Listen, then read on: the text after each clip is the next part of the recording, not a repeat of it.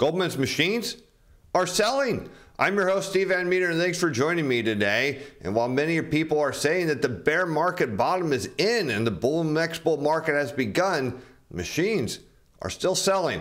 Let's head over. We picked today's story up with, look, it's blurred. You say, wait a minute, what's going on? Well, unfortunately, some of this data outside of Goldman, I can't share with you, but what I can tell you is machines are short and have recently started to short cover. Now, this is important because when we understand that these machines are buying tens or hundreds of billions of securities or even selling them, it's a big deal. So as we go through this, I'm going to blur out the ones you can't see, but we'll talk about what's going on. So the first report you saw is really important because those machines were max short, and over to actually say late Thursday and during trading and Friday, they triggered to short cover a bit. So if you're wondering what was driving the tape on Friday, machines were short covering, but Goldman's machines, well, they're still going to probably sell. Let's take a look at their report. Just came in this weekend that in a flat tape over this next week, they should sell about 20 billion of global equities. If the market rallies real strong, they could be big buyers at 14 billion. And if there is a big drop over the next week, they could sell up to $40 billion in equities. And that continues over the month that they're going to sell. Now notice this is lighter over this month at 14 billion in equities. A big move higher over this next month means they could become big buyers at 161 billion. And if there's a big drop, of course, we have quantitative tightening starting, and that means 60 billion could be for sale. So when we look at the positioning of these computerized models, and they're important to understand, even though you may not have access to the data and most people don't, is the market is very momentum driven. These machines are indeed momentum driven. So right now we've seen some short cover, but Goldman still selling. So let's take a look at what that means for the broad picture of the market, and let's head over here. Actually, is not where I wanted to be. Let's go back here first. And this report here also shows that there's a slight short covering in this company's CTAs, but after that, they're done. Now let's look at momentum from a bigger picture. What do we see on the S&P 500? Momentum is negative. The RSI is over 40. So from momentum signal, this is positive. This is a good signal. MACD still negative. About to cross, not yet, but close. Momentum timer pro. Now, MTB is a strategy that I've been developing, some of you know, to beat the machines. That's what I was kind of designed it to do. It's still showing sell signals. Remember, these machines are all pretty much shorted out here, but nevertheless, 9 days of sell signals on it. Again, it remains free. I'll put a link up in the corner and description below. Notably, no position right now. Next upside target of 412 to 413. Next downside target 396. Let's take a look because we know that even though there's 9 days of sell signals, a 1 month signal is at none, and the 3 month signal has been cooling off to a mid size, and the long-term signal of 6 month is down to a minimum. So it's validating what we're seeing in the machines. Let's take a look at the charts now, because this is pretty important. Here we see the upside target on the 2-year volume profile is right here, 413, 414. So look for a move here. Downside target still remains below. And what did we say on that? Just to refresh my memory, 406. It's right here in this supply zone. How do we know it's a supply zone? Well, look where the volume is trading. That's where you can draw your lines. So you see here, buyers are here. They've been here. Buyers have been here, here, and here. Kind of inverse head and shoulders pattern suggesting upside move. Above that, you've got sellers right here in this zone. There's your upside target. Note the RSI has not crossed positive. The MACD has not crossed positively. The RSI back in above 40. That's what we're looking for. Now let's look at the weekly, because here's the case. This is what people are saying. The bear market bottom, they're saying, is here. If that is true, then what we should see is stocks move through the supply zone, break through here, and get retest all-time highs, pull back, and then take off. But one thing I want to note is when you look at the weeklies, we've been talking about this, the RSI, the MACD got this backwards, is curling here, looked like it's rolling over and headed lower. That would be very bearish, and the RSI needs to go higher from here on the weekly. It has to. If it breaks down, it tells us this was just a pause and a bigger move lower.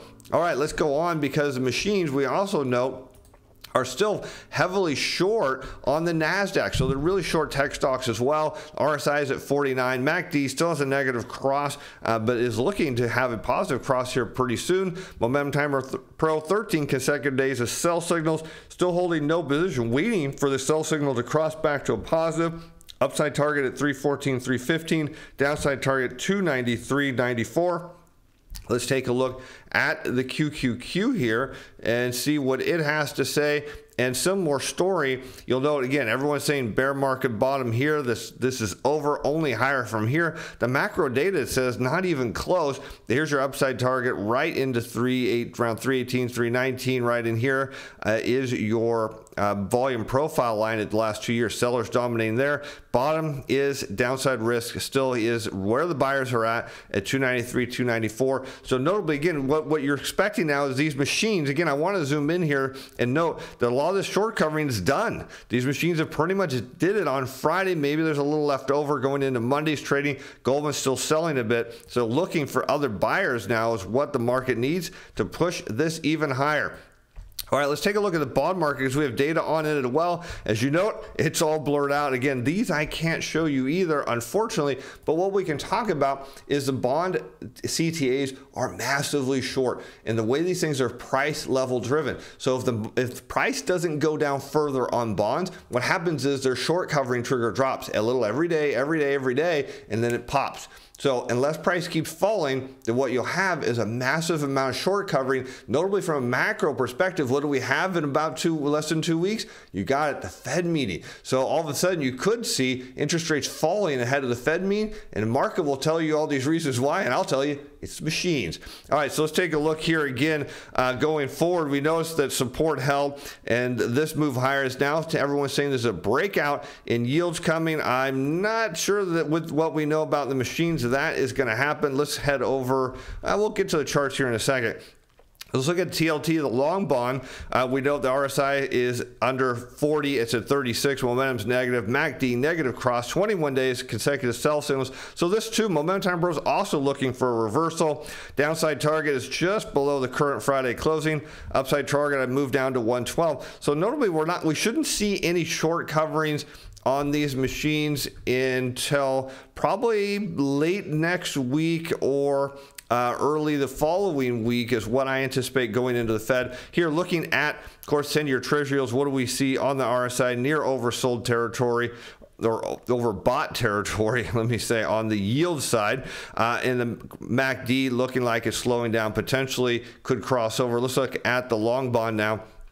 Notably, just massive selling. These CTAs all went short. We talked about how Goldman's, was selling down into the late part here and finished selling. Even they said, hey, once we're done selling, we'll sit there for a bit, maybe a week, and then we're going to flip back to buys. And we notably, that's what we see here. So bottom for right now is down in here. If that holds, look for these CTAs to come and start short covering. The MACD is starting to bottom out. RSI went from overbought to back to oversold. That's now looking to move a little bit higher. Could get a huge boost from those machines. All right, let's take a look at gold.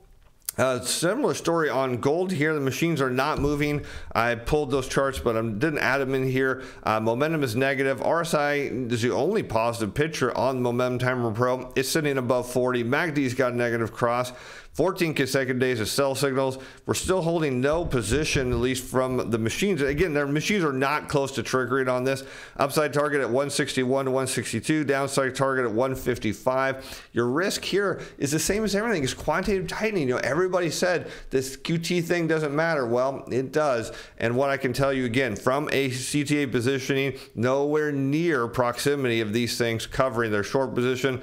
Come back to the dollar momentarily. Let's take a quick look at the chart of gold, because it's still a bigger picture breakdown here. You note, the downside just isn't much. It's just right here around 158. Upside target up a little higher, 162.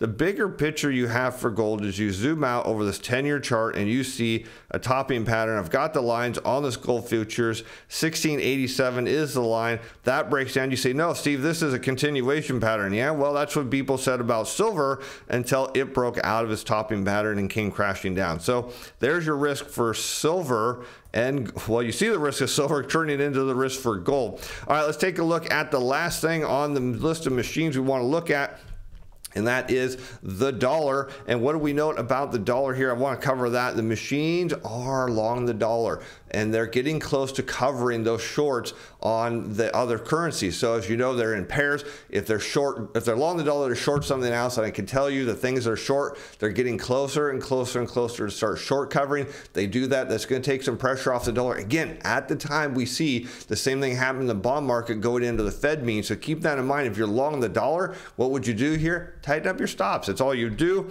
All right, let's take a look. What do we see here? RSI at 57. This has been cooling off. Momentum still remain positive. The MACD still positive. We had this buy it open at 28.54. It's still in the positive. And Friday's closing at 29.19. So again, you may want to tighten your stops. The downside here is a 28.50, upside target of 112. So keep an eye on that. We have 18 days of consecutive signals there. Let's look at the chart of the dollar and see what we have going on here. So it's pulled back a little bit. Again, the machines have not started selling based on the data I have. So you can see a little move down here, maybe even down just to the 50-day moving average you see trending up. But look, MACD is about to cross the downside. It's a little early.